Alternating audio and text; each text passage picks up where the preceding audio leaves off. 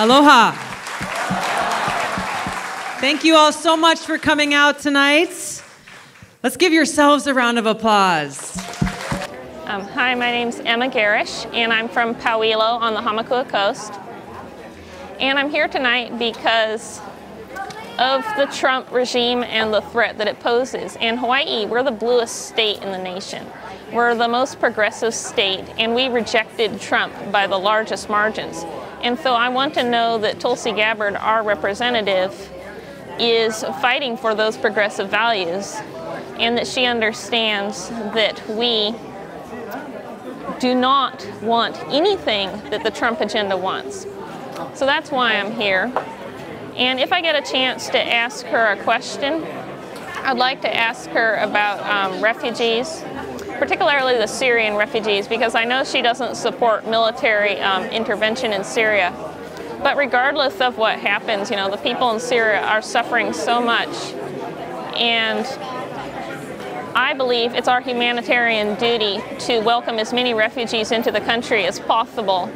And so I'm curious to hear what her position on that is. Will she support increasing the U.S.'s refugee quota? And will she support resettlement efforts for Syrian refugees and refugees from other war-torn areas in the U.S.?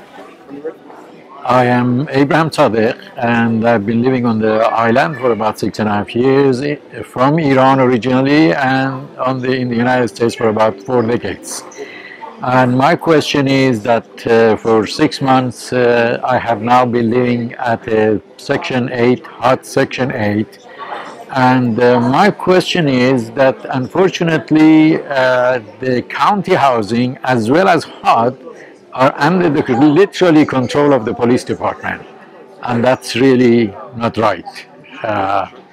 And that's really my question: should that be the case? Because I've been running to him, I've been profiled, and the police is negatively influencing hot program, which should not be. Is that correct? Is that how it should be?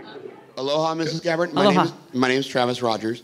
I am a representative of the disabled community on the island, and particularly I want to ask questions about the mental health services. Mental health is an issue that every family deals with, every community deals with. It is also a part of health treatment that is neglected. Often people with mental health problems do not get the treatment that they need, do not get the medicines that they need, and this leads them to acting out in ways that puts them in prison. And people are languishing in prison simply because they did not get the mental health treatment that they needed when they needed it. How can we better serve the mental health treatment community, the people who need help, the doctors who provide the help, the doctors who prescribe the medicine, and access to more affordable medicine and more availability of treatment in a plethora of illnesses, not just depression and anxiety? Yeah. Thank you for your question, and thank you for representing the voice of so many. There's a number of actions that have to be taken. At the federal level, we've got to look at ways to be able to open up and provide and empower those who can provide that support and that care. We've got to look at how we can provide better federal funding and access. But I think overall, you've raised an important issue, which is just raising awareness and understanding around mental health care and challenges and who is affected and what needs to be done as a result. I can relate in a small way through many of my fellow veterans, friends who I've served with, who have come home from having served in our country's wars, physically seeming to be just the same as they were before they left, but carrying invisible wounds that don't go away very quickly, if ever. And the stigma that they are experiencing is one that I'm seeing you nodding your head that you can relate to. The stigma of, you know, for some of my veteran friends, of being afraid or unwilling to even ask for help, of being labeled as less than or damaged in some way, and therefore not getting access to the care that they so desperately need. in large part, many of this leads to the 22 veteran suicides that we see every single day across this country.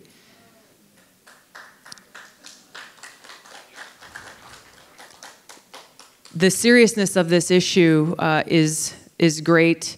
There is some legislation that if we get your name and number, we can send you some details about that helped to provide better resources, that helped to fund more beds for those who need care.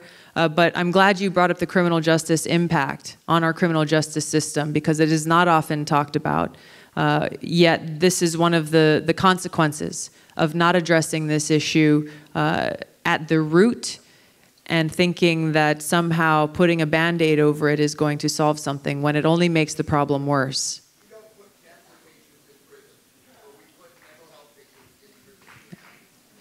Thank you. Okay, our next question is going to be from James Pihana. James, if you could raise your hand, please. There he is. And as we get the mic to you, what is your stand on Native Hawaiian rights? And based on your stand, what actions do you plan to take or legislation that you support regarding Native Hawaiian rights? Good question. You know,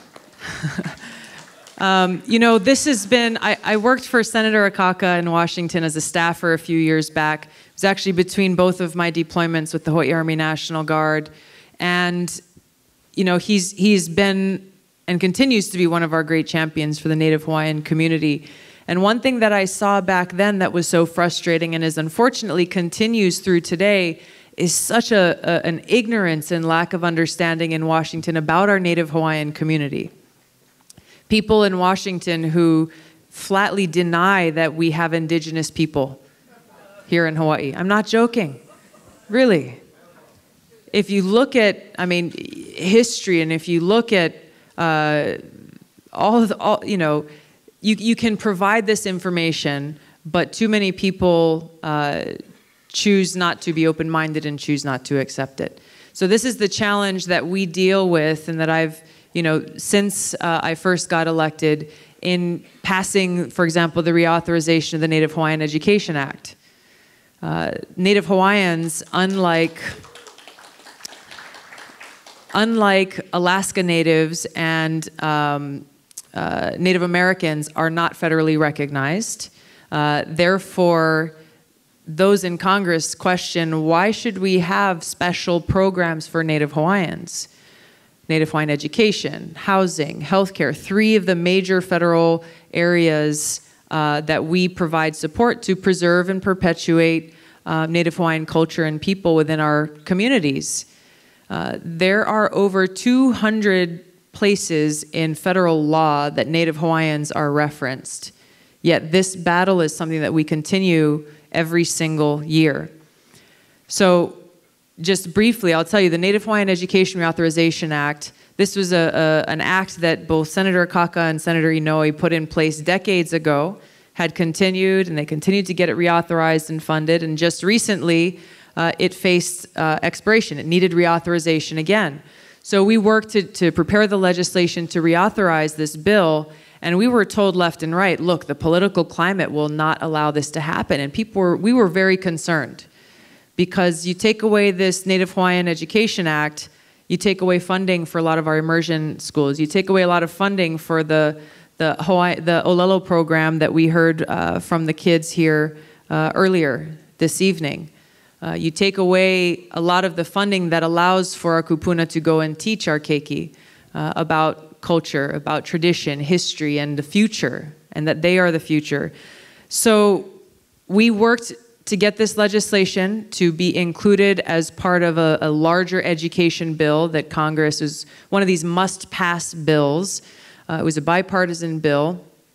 But and we worked with our Alaska Republican counterpart to help get this to the floor.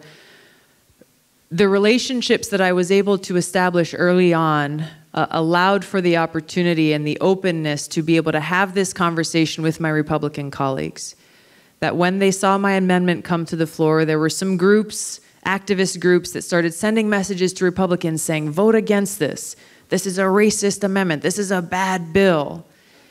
And rather than accepting that on face value, I started getting phone calls and text messages saying, hey, Tulsi, tell us why you're pushing this amendment. Tell us why it's important to your constituents in Hawaii. And I was able to make that case. And thankfully, we were able to pass that, and that bill was reauthorized.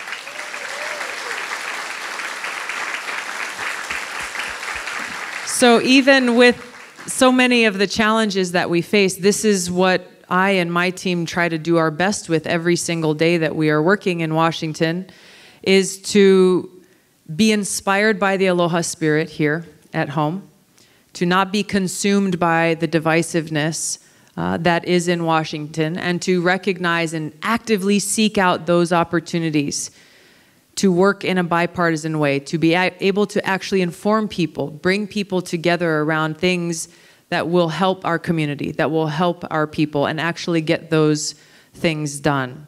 And that's what we've got to be able to continue to do, both in Washington and in our communities here at home.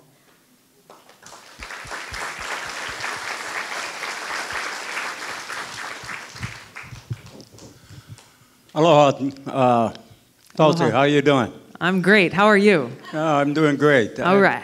Been a while. Yeah. I just admire your spunk and your bravery. Going out to Syria and letting all the people of this area know that you're doing your work and you're a very brave person. As a combat wounded veteran myself, I commend you for your bravery. Thank you for your service. It takes a lot of guts to get out there and face your enemy sometimes.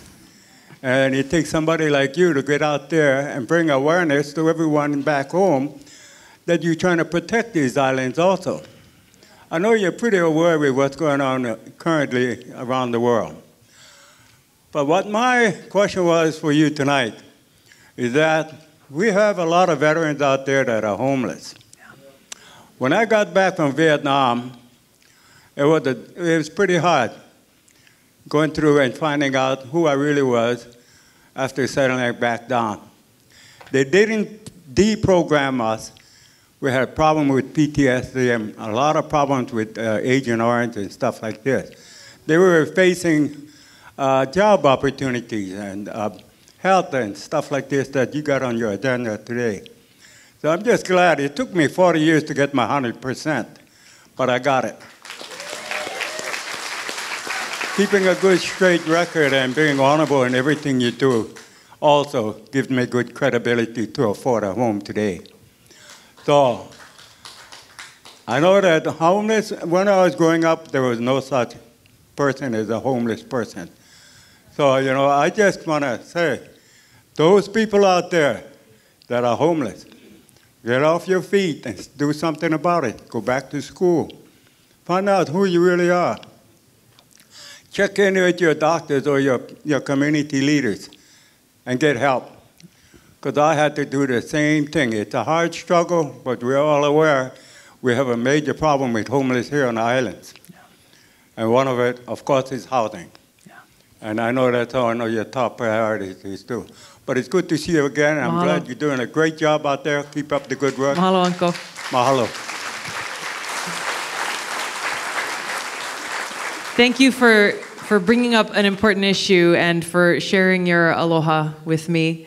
I appreciate your service and your standing up and speaking for so many of our brothers and sisters who've worn the uniform and who are home facing challenges today. One of the things that I learned a lot about in 2012 as I was traveling throughout Hawaii Island, meeting with different veterans, was an issue.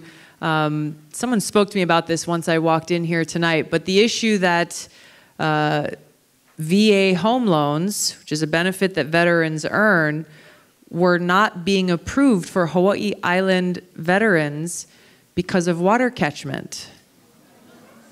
That water catchment systems were not being approved by the Department of Health and therefore were not being approved by the big VA home loans. I couldn't believe this when I learned it, that veterans on Hawaii Island were essentially being discriminated against because of the way this island works.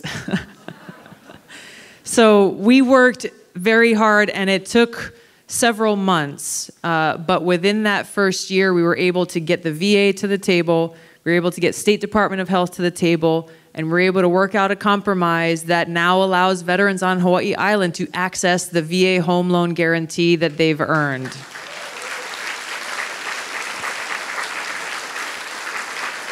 And all of you know, with our high cost of living here in Hawaii, the idea of home ownership is out of reach for far too many people. So to be able to open those doors for our veterans to be able to achieve that home ownership is an important thing to address the homelessness, the high cost of living, and these other issues that you talked about, and to make sure that veterans can access the benefits that you've earned. Mahalo.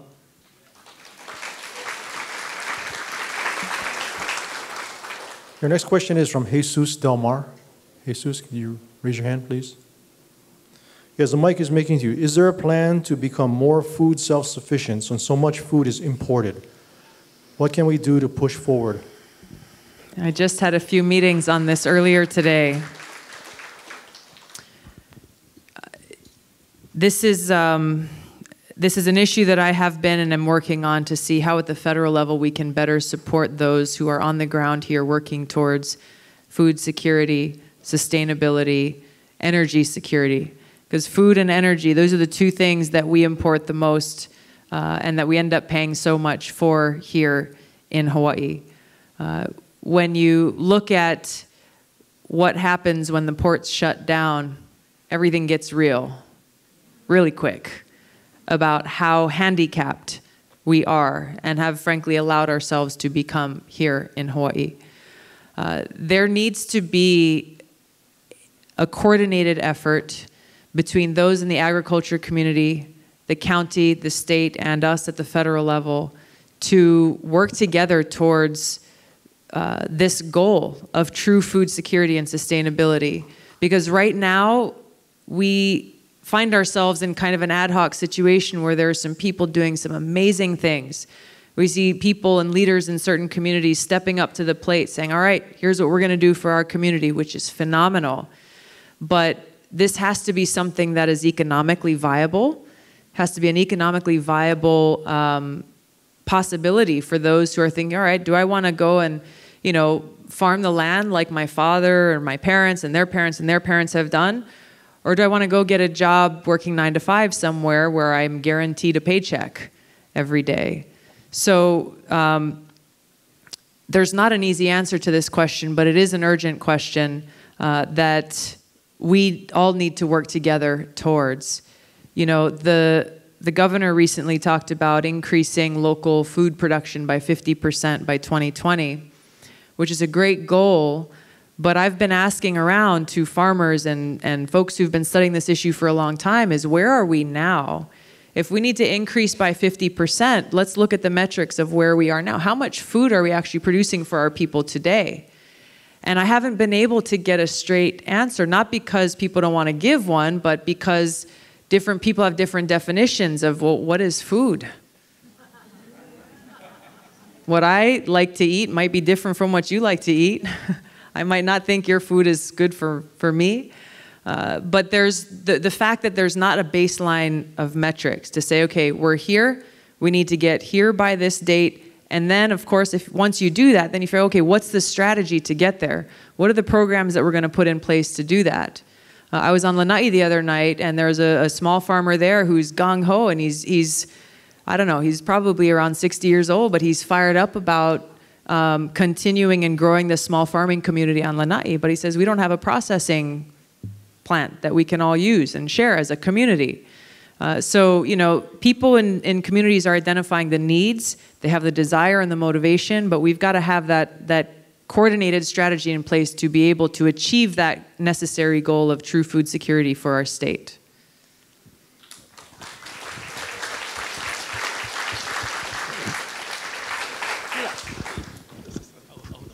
Thank you. Okay. Okay, you hold it. Okay. Aloha. I salute you as one veteran to another. I salute for your service and service to your country and being our Congresswoman. Thank you for your service. There's two topics I want to bring tonight, and it's really real quick. The first one is important to me because there was a bill that came out that's sponsored by you and Senator Hirono. And what the bill was about the Congressional Gold Medal for World War II Filipino veterans. And maybe later afterwards I can show you all my father's medals with his Purple Heart. To make a brief history of my father, my parents were in the Philippines in the war. Before the war, during the war, and after the war. But see, my father served in the U.S. Army, and he was General MacArthur's bodyguard. He was a POW. He survived the Death March, the Bataan Death March, and he helped General MacArthur form the guerrilla forces in the Philippines and await his return. So my question was, because I have the article that came out back in December in our local paper, and it didn't mention if the Filipino veterans, that is this award or medal given to people that are still alive or people like my dad who is deceased. And the second topic I want to mention is that my family served every branch of the service as veterans, okay? I served in Korea in the 70s, and I know how the North Koreans are, because I served at the DMZ side by side with the ROC Armed Forces and our forces. And to tell you the truth, if I was to give you guys information how sensitive the North Koreans are, anything will touch them off, anything. Okay, you spit on the ground, they'll shoot you. You take their picture, they'll shoot you, okay? Stuff like that. So what I'm saying is that we should not provoke the North Korean leader, because I have firsthand experience by serving there, and I know how they are. We are prepared, our forces are prepared with the ROC Army, ROK, which is Republic of Korea Armed Forces. We're all prepared to do whatever we have to do, but all I'm saying tonight is that we should not provoke the North Korean leader, because that's what they train for. They train for war. Yeah. Okay? Thank you. Thank you.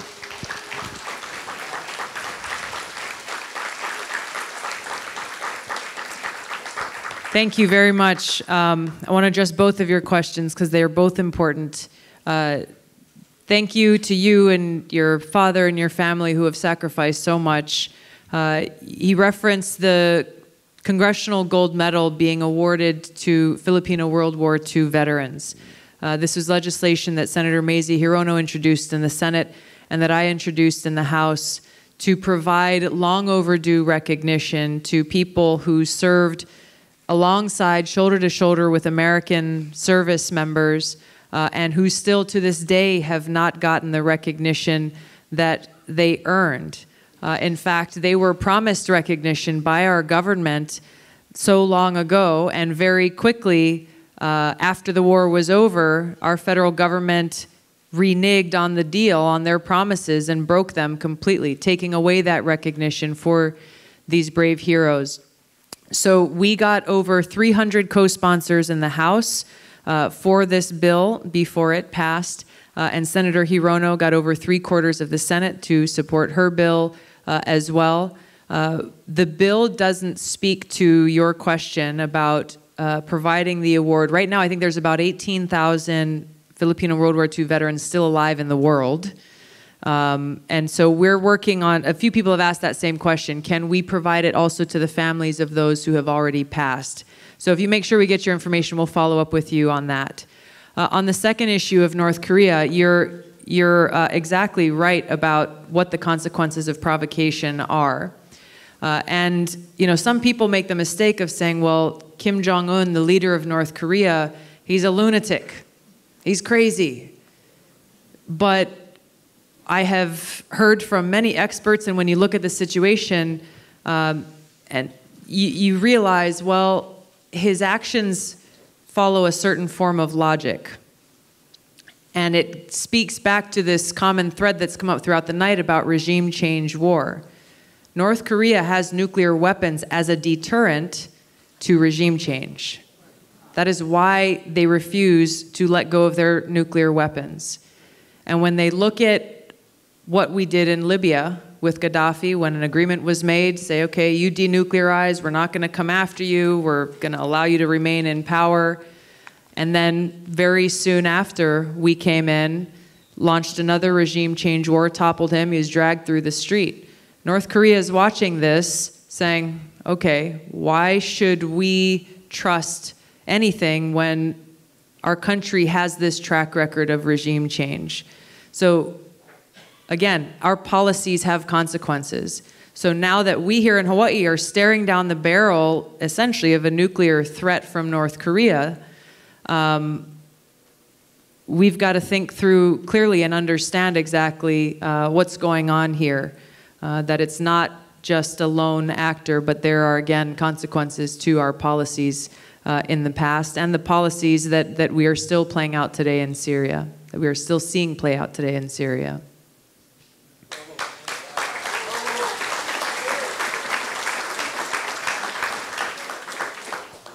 Your next question from the floor is from Sarah Carr. Sarah, if you could raise your hand. As they bring the mic to you, the question on, submitted written, doesn't it bother you that Steve Bannon and some white supremacists like you?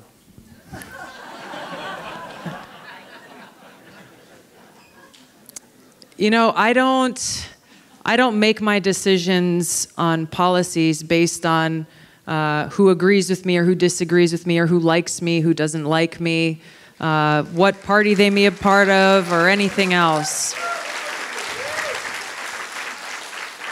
And frankly, the premise of the question is such that it creates the situation where I would be in a position of saying, okay, well, if David Duke or white supremacists are against regime change wars, maybe I should be for them. If they are for protecting our environment, maybe I should be against protecting our environment. It's just a ridiculous way to look at things, and it undermines the seriousness of these issues that we're facing. And unfortunately, this is a symptom of the climate that we see too often in Washington, where a good bill, a good amendment, a good piece of legislation comes to the floor, and immediately, rather than actually reading it and saying, okay, does this help people or does it hurt people? Rather than actually reading it, immediately there are people on both sides who say, oh, that's a Republican bill, I'm going to vote against it. It's a Democrat bill, I'm going to vote against it. How does that allow for progress? How does that allow for debate? How does that allow for us to do our jobs in serving you? So too many people are quick to look at these superficial issues which undermine, again, the seriousness of what we are actually facing and the real work that needs to be done. And this is our challenge and our opportunity, frankly. We come from the Aloha State. We have the opportunity, and I would say even the responsibility, to carry that aloha in what we do, in the conversations that we have, in the relationships that we have, both in Washington as well as here in our community at home, so that we can be solutions-oriented, so that we can focus on service, focus on doing good, and fighting against things that are not. And that's exactly what I'm trying to do.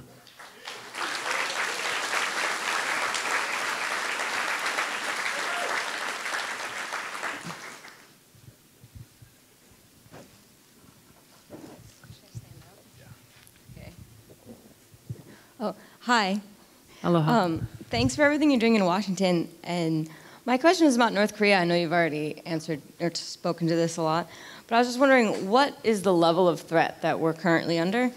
And I guess what always gets to me the most, this goes back to what you're saying in the beginning, is that every time I turn on the international news or the national news, it's always, does Kim Jong-un have a intercontinental ballistic missile capable of hitting New York? Or capable of hitting California? I've been hearing that for like 3 years. Every time I turn on the news, can he hit New York? We're not, we're over here. So, and he's made his hatred of the US and his will to target us quite clear. And so I guess my question is, what do we do? What's being done about it? And what's being done specifically to protect Hawaii? I mean, should I be building a bomb shelter? Or like buying gas masks and that, yeah. Anyway, thank you. Thank you, Sarah. Every single time we discuss the issue of North Korea in either of the committees that I'm on, my opening line generally is, I represent Hawaii's 2nd Congressional District, and North Korea's intercontinental ballistic missiles can hit Hawaii. So the question is it's not a theoretical question, it is a reality that people here in our state, people here in my district experience and understand and take seriously.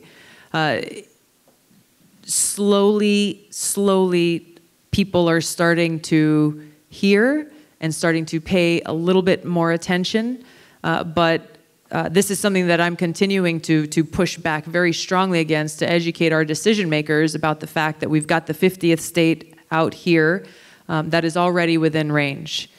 There are a number of things that can and should be done. We've passed stronger sanctions bills against the North Korean regime, the elites in particular. But the challenge is that many of these sanctions bills, even passed by Congress, have not been truly enforced. Or if they have, they've only been enforced for a small window of time, so that once you actually start seeing an impact in curbing the escalation and curbing the actions of the North Korean leadership, the sanctions were lifted prematurely. So that's one area that needs to be fully executed. China has a very critical role to play in this, given the fact that much of the North Korean regime's economy comes still through China and their borders. And banks associated with China. So there are other diplomatic means that need to be pushed through in order to try to deal with this threat. Meanwhile, here in Hawaii, what can we do? What should we do? Through my work on the committees, we've already started last year to get legislation passed, and we are working urgently now to make sure that we have a defensive system in place for Hawaii. It's not to say that we will have an ironclad shield of protection, but we need to have a strong missile defense capability here in Hawaii. The mainland, they've got a number of systems in place to protect the mainland. We've got to make sure that we have one specifically for Hawaii that could shoot down a missile should it come our way. Right now on Kauai, her question is, do we have that capability today? Hawaii does not have the capability today to shoot down a defensive missile that could intercept one coming towards us. There are others on the mainland that do have that capability to protect Hawaii, but I am pushing for Hawaii to have that capability ourselves. Without getting into too much of the details of how all these systems work, on Kauai at the Pacific Missile Range facility that currently tests a lot of the different types of defensive weapon systems that our country has, we are working to basically see what we can do to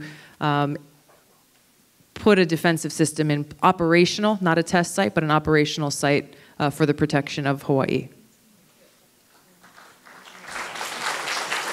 Thank you. Our next question from the floor will be from Storm Seeger. You could raise your hand in the back. Okay, as we get the mic to you, how can you help us fill in the funding gaps from this administration here in Hawaii? The president's budget that was put forward, I forget what they called it, like the skinny budget or the trimmed down budget, I forget what they called it, but it had drastic cuts across all the different federal agencies, including Department of Education, the EPA, Health, Housing and Urban Development. And many of these cuts, as we learned about them, were objectionable to many Democrats as well as many Republicans. So my hope is that as, you know, every year, every president comes and brings a budget to Congress as a proposal saying, here's what I'd like your budget to look like. But it's actually Congress's role and responsibility to write and pass a budget and an appropriations bill. So that's something that we are going to be continuing to work on. We've already begun the process of laying out our priorities for Hawaii specifically on this in each of the different areas that are funded by the federal government. And we're going to continue working as this budget process goes through. There will have to be a serious conversation, depending on what that final budget looks like, with folks in the state legislature as we look at next year's session to see what areas will actually be impacted to affect that shortfall. But it's going to be tough, given the fact that we're dealing with a one-party rule in Washington. So I'm not trying to, paint the picture with rose-colored glasses. Congress, we have an opportunity to try to work in a bipartisan way to build a budget that stunts the drastic cuts that the administration has put forward. And folks who come from Hawaii to Washington to talk about direct impacts of the budget here in Hawaii, they have counterparts who are doing the same thing with their members of Congress from other states and other districts, Republican and Democrat. So, the voice of the people really will have a great impact on this, because it is the real stories of people who are impacted in their own lives by these cuts that can help move people to do the right thing. So stay tuned on this one. We've got to keep our eye on it and keep working on it.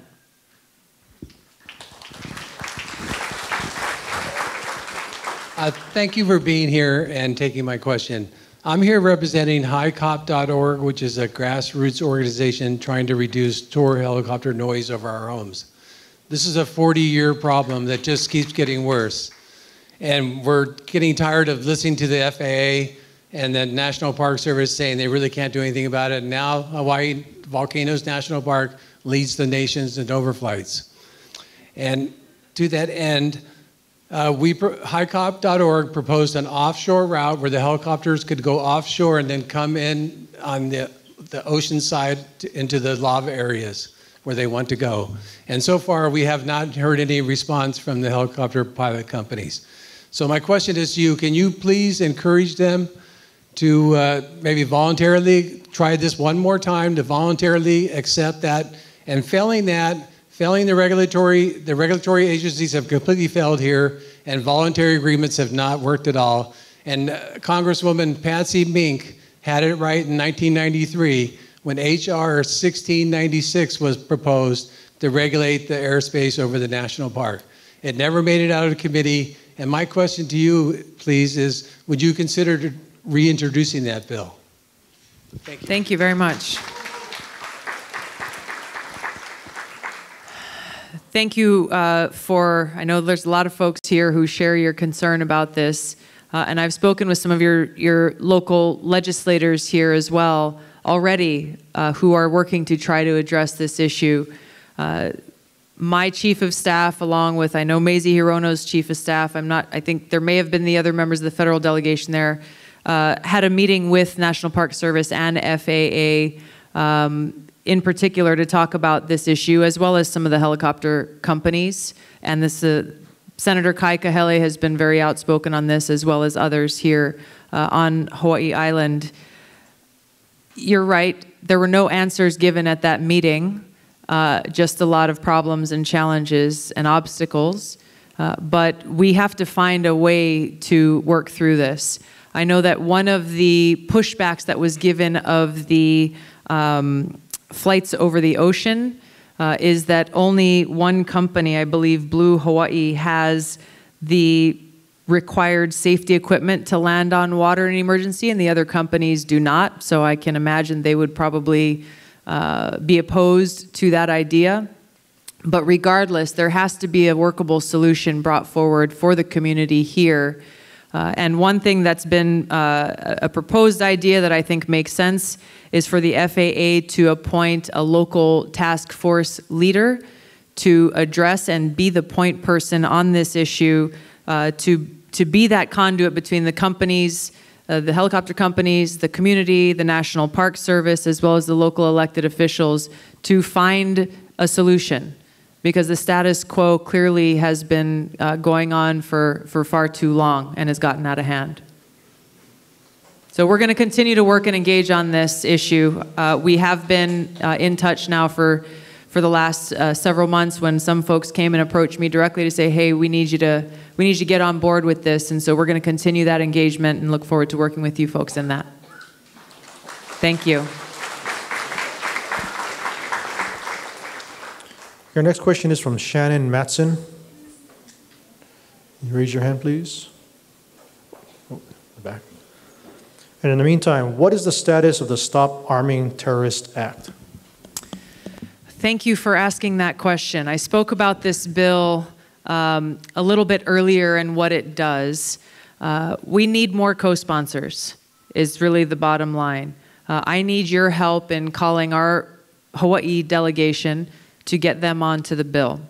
It is a bipartisan bill now. We have some of the most progressive Democrats in the House, as well as some of the most conservative Republicans, both signed on to this bill. Another bipartisan opportunity. We've got Senator Rand Paul in the Senate, who recently introduced the exact legislation in the Senate, so we need to get our senators on board. Really, this comes down to informing people and raising the awareness about what our country has been doing for all these years. And I'll just mention quickly, I know we're going to wrap up soon, but this bill addresses generally our country's policies, but also specifically the situation in Syria. That there are two wars that are happening there and have been going, that our country's been waging now for quite some time.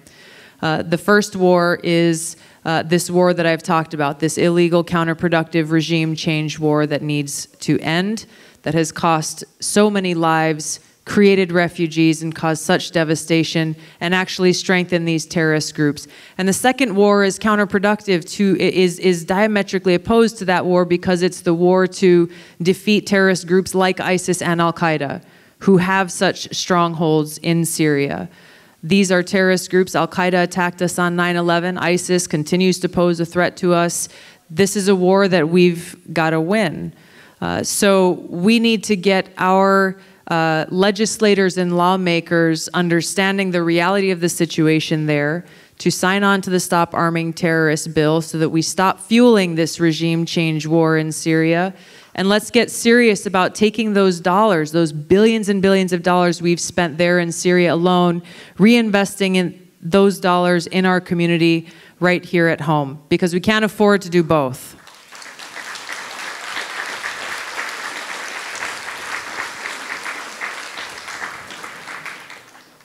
Congresswoman, I just want to, I'm over here. Oh, hi. Hi. Okay, thank you. Hi.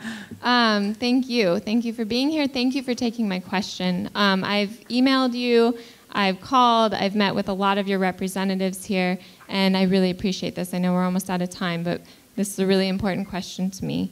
And you said earlier, our actions have led to unintentional human suffering when referencing war. And you've talked about that a couple of times. And I would really like to talk about where your actions have led to what I believe was unintentional human suffering. And that's in regards to Bill 54, when you were on the county council in Honolulu. And so that was back in 2011. And I think if you fully understood the results of that bill, and for those of you who don't know about that, that was a homeless criminalization bill, taking people's personal possessions and throwing them away. And we've seen the results, and that this is not effective. It's not a compassionate solution to work with our most vulnerable population, which is mostly, not mostly, but largely made up of veterans, which I know you work hard for, and Native Hawaiian population. And so I'm just wondering what you'd be willing to do to kind of step up and ho'oponopono with some of the homeless advocates. And I know you've done some incredible things for the homeless population since this original bill, but we keep expanding, or Honolulu in particular keeps expanding the sit-lie bans, which have been proven by a UH study to not be effective. And I just want to know, going forward, what compassionate solutions you have to continue to help the homeless population, because a lot of us in this room are maybe just a few paychecks away from being in that same situation, and to have their only personal possessions thrown away or put away, and then they have to pay a fine that they can't possibly pay to get those possessions back. It just seems so counter to what you usually stand for. And I'm proud to wear your shirt. I'm proud to vote for you. I'm proud to sign wave for you. I'm really proud to have you as my representative. But I just don't understand how you could have enacted such a bill and supported such a bill, and why you won't speak out against it now with this platform that you have. Thank you. Thank you. During my time as a member of the Honolulu City Council, I represented an urban part of Honolulu. And this bill came about out of a concern for safety that I received predominantly from a lot of elderly and disabled within our community, that they were finding it a safety hazard to be able to go, that they were unable to go through public walkways, sidewalks, and thoroughfares because of people who had either set up tents or who had their belongings that were blocking that public thoroughfare. So the bill did provide for a warning system to be in place. It was not it was not to just go in and immediately grab people's belongings, but it was a bill that was introduced and passed to address the safety hazard in public thoroughfares specifically. What can we do, and what are we doing?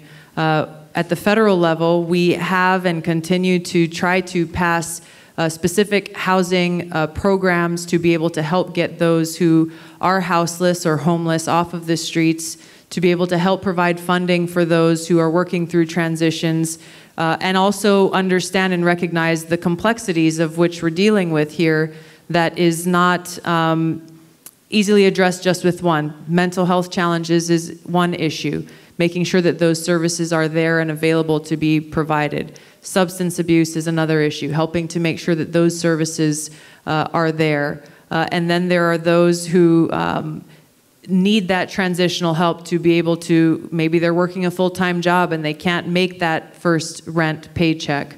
So we've got to be holistic in our addressing this issue and actually getting to the root cause of it in a way that will help people empower themselves and get their lives back to where they want them to be. And that's something that I will continue to do, both at the federal level and looking to see how I can support those who are working hard here at the local level.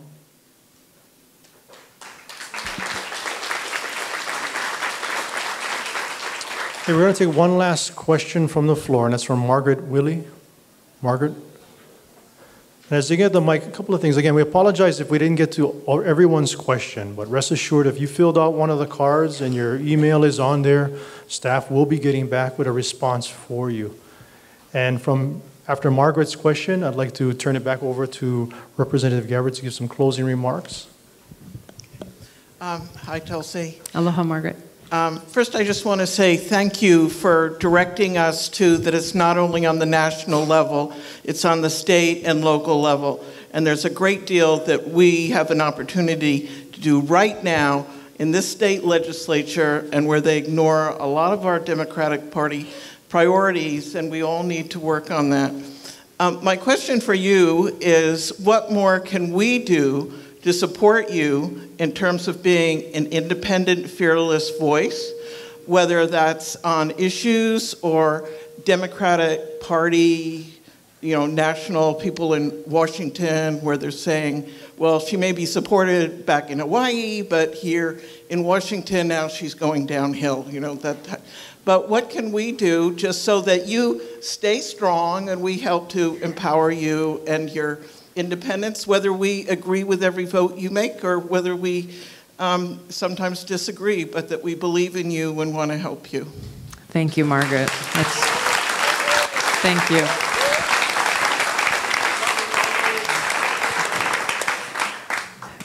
Those guys in Washington have no idea what Hawaii is about and who is Hawaii. And I'm glad that I fit in here and not there.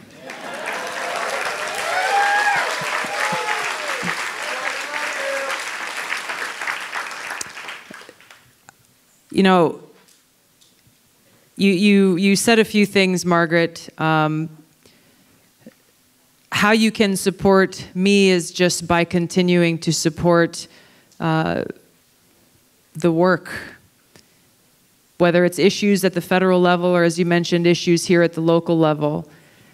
The best way that we can help each other, the best way that we can help our community is by taking action, by being involved, being engaged on these issues that are so important to all of us, to our today and for our future.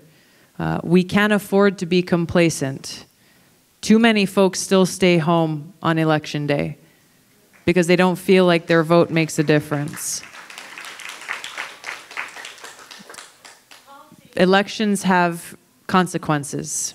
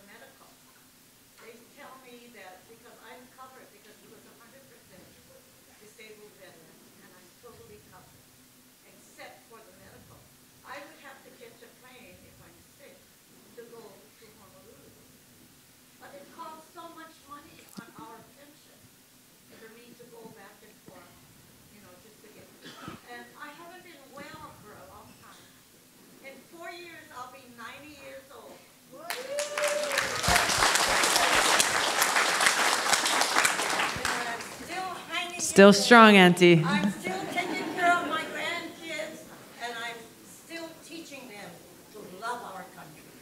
Thank you. Thank you and your husband for your service, your ohana. If you see one of my staff here before you leave tonight, we can try to help work with you and to get to the VA to address some of the issues that you raised, because you clearly have earned and deserve those benefits. So thank you very much, and thanks for coming this evening. And with that, I'll just say in closing, thank you all for taking the time to come out this evening. It is wonderful to be home and to be with so many people who are truly living aloha. And that's what it comes down to. Thank you, that we can work together to actually make progress for all of Hawaii. So thank you for what you're doing. Thank you for you. I'm grateful to serve you and work for you in Washington. Mahalo. Thank you.